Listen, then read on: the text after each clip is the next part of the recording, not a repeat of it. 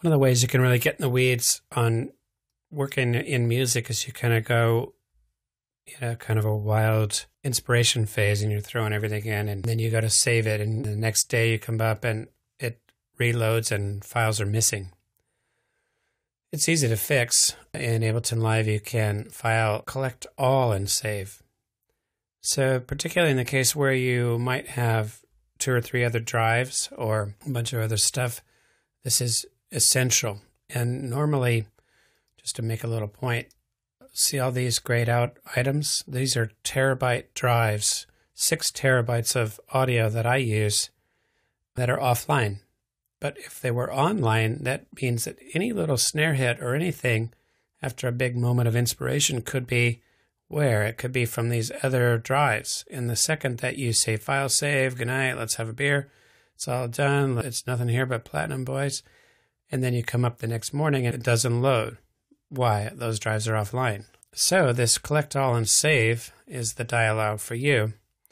Basically says, guys, everything that's in this project, put it in a folder on my desktop, blah, blah, blah. Okay, so Command D on the Mac gives me the desktop. I name it appropriately.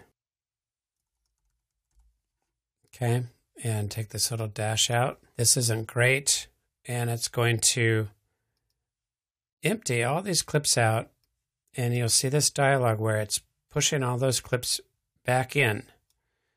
And this dialog is interesting. Live creates temporary files. So I'll show you where they go. They go like this. In music, user, me, music, Ableton, temporary. So everything you kind of jack around with in the course of screwing around with a project, this is actually what happened today. You can see it's just a few minutes ago. Live consolidates all that stuff. But it's already done that for me here on the desktop when I look at this isn't great project. And I see them all in there, okay? So these are things that I redid. All the rest of the files are in the Ableton factory packs and samples in the Ableton install, okay? TMI, all you want to know is, no, I don't really need those temporary files anymore. Why? Because they're saved in the project. Boosh, just like this, delete. Okay, and then it's going to go and repopulate all these things. Now you're saved. This isn't great. Okay, so then my uncle thinks it's good music. My aunt thinks I'm a star. My parents are not sure. My girlfriend is not sure. The dog, by the way, you know as well as I do, before you really have a good song, you would create all kinds of interest in different things in these little breaks, and you'd have explosions and different things to create space and depth. I'll go into that in some other tutorials. But right now, I'm great. The dog's not sure, but here's the length of my song. Okay, I've made my selection and I'm sticking with it. How do I turn this into a song? I go File, Export Audio Video, and I get this selection here. Okay, this is pretty easy to understand. Starts at bar 49, it goes to the end of bar 97. It doesn't say 97 because it's the render length is actually the difference between the two. That's 52 bars.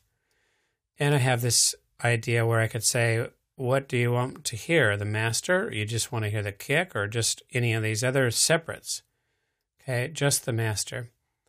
And this is a big discussion, but right now my sample rate is at 48K. You can see it with the little speaker. And don't use AIFF. It's kind of on its way out. Use WAV files and do a super high bit depth 32-bit master. Now, you may not be able to send that via the internet, but you want to export your songs as a high resolution master. In other words, you don't want to take a super low bit rate to email to somebody and have that be your master. So you want to do a big bit rate master. This isn't great. Desktop. Blah, blah, blah. This isn't great. Test mix. Bang, just like this. It goes off. Well, how do I email stuff around? Well, I'm going to show you this a bonus track. If you are a Mac user or a Windows user, go up to iTunes, and there is a whole section at Apple called Mastered for iTunes. And basically, you do a little bit of reading and you go and you get this little application. It is Windows or Mac. And this is a little droplet. What's a droplet? A droplet is a script where I can take the big file from my Genius project. This is it, which is a whopping 38 megs. Here it is. Okay, this is all bonus. This is extra for you guys only right here, right now. So many engineers just don't know this, and it's a shock because the best way to handle your music is export it high as it can possibly be. It's 32 bits per sample, 48K, that's as big as it can get for what we were using. And then at the very last moment, it goes down for emailing. So I'm going to drag it on top of this droplet. It's going to say, cool, begin. You don't even have to look at it because it does it itself. In here, you can see it working. It's doing a CAF file, core audio file, wave to AIF to CAF to AAC, process completed. Okay, what is this? This is what I email, 3.1 megs, and this would go right to iTunes as an Apple iTunes master, for real.